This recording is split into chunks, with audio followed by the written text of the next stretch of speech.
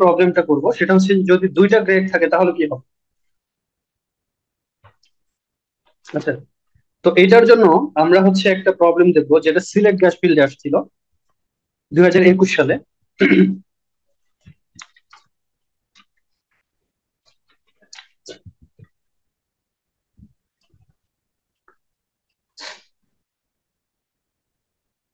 দেখেন, সিলেট গ্যাস ফিল্ডে আসছে কত 2021 সালে। তো SGFL এর একটা প্রশ্ন আমরা ম্যাথ করার মাধ্যমে এটা সলভ করি, তাহলে সুবিধা হবে আমাদের জন্য।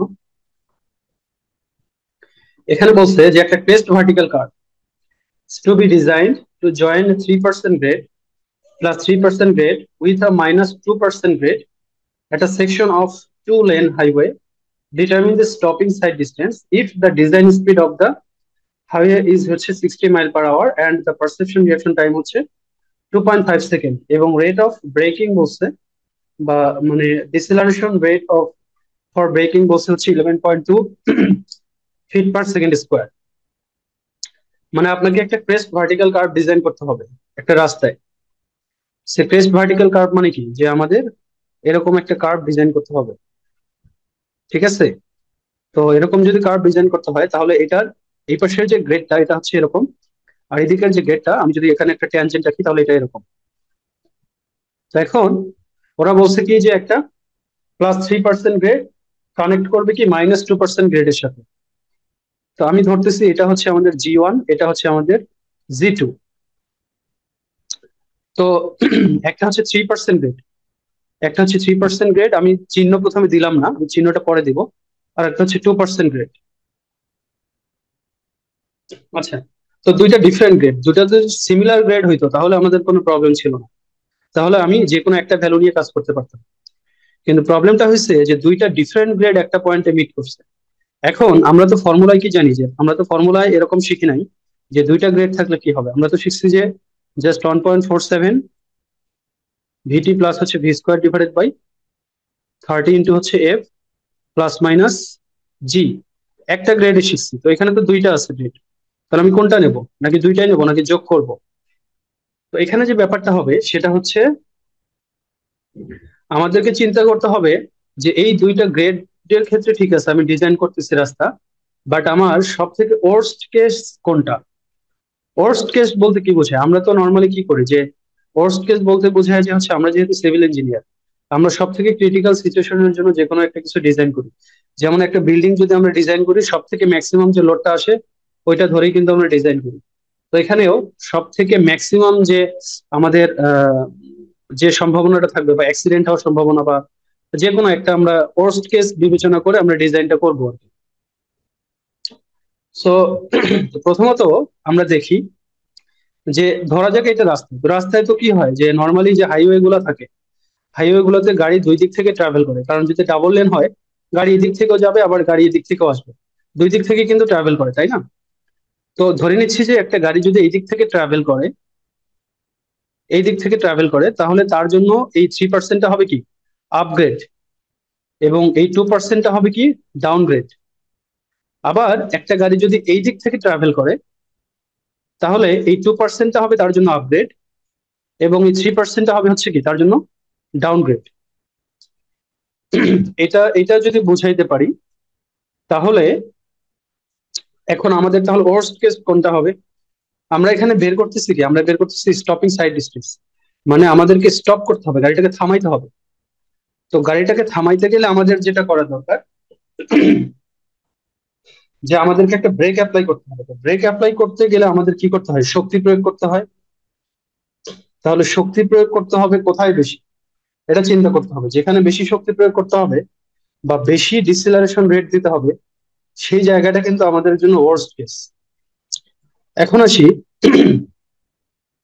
আমরা যদি কোনো একটা এরকম একটা ইনক্লাইন্ড সার্ফেস চিন্তা করি, সে ধরেন এখানে একটা গাড়ি আছে, হ্যাঁ, এখানে একটা গাড়ি আছে। তো এই গাড়ির হচ্ছে একটা ওয়েট নিচের দিকে কাজ করে, তাই না? আর একটা ওয়েটের একটা কম্পোনেন্ট হচ্ছে এইদিকে থাকে, আর একটা কম্পোনেন্ট এদিকে থাকে, যেটা হচ্ছে কি করে এই তলের হচ্ছে একটা রিয়াকশন কাজ করে উপরের দিকে, এটাকে রেজিস্ট করে। আর এই ওয়েটের কারণে গাড়ি কি হয়, এই নিচের দিকে সে কিন্তু নিচের দিকে একটা বল অলরেডি পেয়ে যাচ্ছে, মানে গাড়িটা এইদিকে কিন্তু এখন তার সেলফ ওয়েটের কারণেই, আমরা যদি এটাকে থিটা বলি তাহলে এটা হবে হচ্ছে ডাব্লিউ সাইন থিটা, আর এটা হবে এখানে থিটা, তো এটা হবে ডাব্লিউ কস থিটা। তো এই ডাব্লিউ সাইন থিটার কারণে কিন্তু এই এই গাড়িটা কিন্তু এইদিকে নিচের দিকে নেমে আসার একটা টেন্ডেন্সি কিন্তু থাকে, মানে নিচের দিকে যে সে আসবে, সে আসার জন্য অলরেডি তার মধ্যে একটা ফোর্স কি হয়ে আছে, একটা ফোর্স কিন্তু তার মধ্যে অলরেডি একটা জমা হয়ে আছে। কিসের কারণে? শুধুমাত্র এই রাস্তাটা ইনক্লাইন্ড হওয়ার কারণে, মানে বাঁকা হওয়ার কারণে। এই যে এখানে যে আমাদের একটা কার্ভ হয়েছে, এখন চিন্তা করেন তো, এখন এই কার্ভে মনে করেন যে এই জায়গায় একটা গাড়ি আছে, এখন এই গাড়িটা এই দিকেও যাইতে পারে অথবা এই দিকেও যাইতে পারে।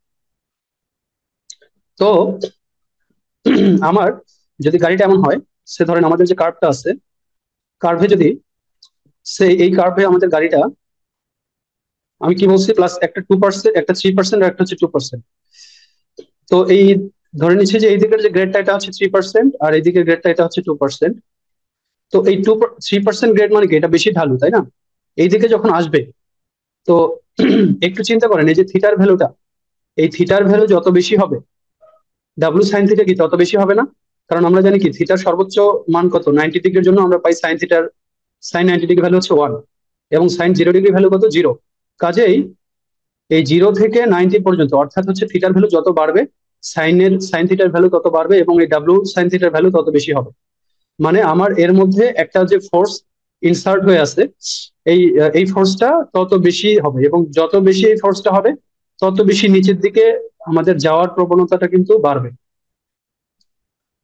এখন মনে করেন যে এই গাড়িটা, এখানে গ্রেডটা অনেক বেশি 2% এবং 3%, এখানে 2%।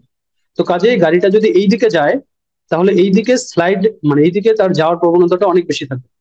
তো অনেক প্রবণতা বেশি থাকবে মানে কি, মানে এইদিকে যখন গাড়িটা নিচের দিকে নামতে থাকবে, সে নিচের দিকে নামতে থাকবে, তখন তার মধ্যে তো একটা ফোর্স থাকবেই। এই ফোর্সটা কি, ইঞ্জিনের ফোর্স, যেটা কোথা থেকে আসে, যেটা মেকানিক্যাল এনার্জি থেকে আসে। তো ওই ফোর্স তো একটা অলরেডি আসেই, প্লাস হচ্ছে তার ওয়েটের একটা কম্পোনেন্ট হচ্ছে নিচের দিকে কাজ করবে, এবং এই ওয়েটের কম্পোনেন্ট এইদিকে যত বেশি থাকবে, এইদিকে কিন্তু তত থাকবে না, 2%-এ তত থাকবে না। তার মানে এটা হচ্ছে আমাদের জন্য এই ফোর্সের সাথে যে ডাব্লিউ সাইন থিটা যোগ হবে মেকানিক্যাল ফোর্সটার সাথে, তো তার মানে আমাদের এই 3% গ্রেডের জন্য এই ফোর্সটা বেশি হচ্ছে। তো ফোর্স যত বেশি হবে, আমরা জানি কি এফ সমান এম এ, এই গাড়িটা তত বেশি ত্বরণে নিচের দিকে নামবে, মানে তত দ্রুত নামবে। আর যত দ্রুত নামতে ধরবে, ওইটাকে আটকানোর জন্য তত বেশি বল প্রয়োগ করতে হবে। কাজেই এইটা হচ্ছে আমাদের জন্য ওয়ার্স্ট কেস। তো কখন হবে এটা ওয়ার্স্ট কেস? যখন গাড়িটা আমাদের এই 3% দিয়ে নিচের দিকে নামবে। তো 3% দিয়ে নিচের দিকে নামলে এটা কি হবে, এটা ডাউনগ্রেড হয়ে যাবে। তো তার মানে ফর ওয়ার্স্ট কেস, এই ম্যাটটার জন্য ফর ওয়ার্স্ট কেস যদি আমি বিবেচনা করি তাহলে এখানে জি এর ভ্যালু নিতে হবে -3%। অথচ কোশ্চেনে কিন্তু বলা ছিল জি এর ভ্যালুটা কি, একটা হচ্ছে +3% আর একটা -2%। বাট ওয়ার্স্ট কেস বিবেচনা করলে জি এর ভ্যালুটা কি হবে, 3%টা মাইনাস হবে আর 2%টা প্লাস হবে। তো এই ওয়ার্স্ট কেস বিবেচনা করেই আমরা এটা সলভ করবো এখন। তাহলে এখন আমাদের এসএসডিটা হবে SSD equals to 1.47 VT plus হচ্ছে V square divided by 30 F plus minus জি। তো জি এর ভ্যালুটা এখানে কি, আমরা যেহেতু নেগেটিভটাই নেব, কাজেই হচ্ছে আমি যদি এখন এটাকে সলভ করি,